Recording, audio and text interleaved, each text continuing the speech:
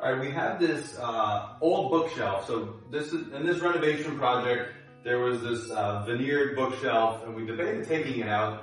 But then we should show clients that you can reuse certain aspects of a home. You don't have to completely rip everything out, and repurposing things is really doable. And this came out really nice. So one of the things we did was we basically painted over the wood veneer. We were going to stain to try to match the floors, but it didn't work out because the veneer was really cheap.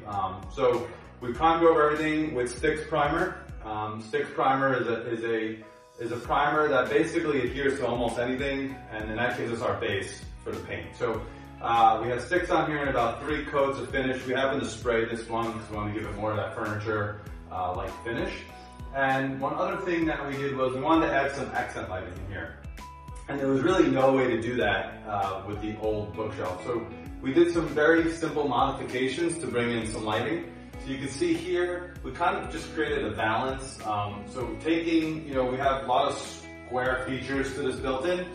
We took another piece of 1x6 prime pine or any 1x6 material, and we installed it with a little bit of a reveal here. Because this is where we're going to be able to run our LED strip light. So the other thing we did was we came up from the basement and we were able to snake a wire before we put the trim back in behind this board here. So we just coming out right over here, and then down here we created another base trim profile. And what we did was we created essentially a balance as well here, and then we put a base on a 45-degree angle. So, and you can see right here, the light's gonna come in, and the tape light's gonna run up inside here and shine down.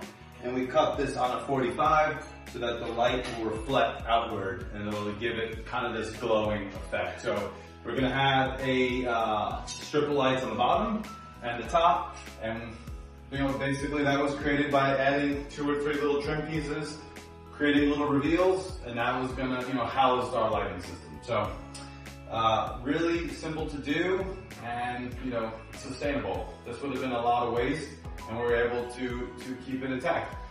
So for more cool content like this, make sure you hit that subscribe button and that like button.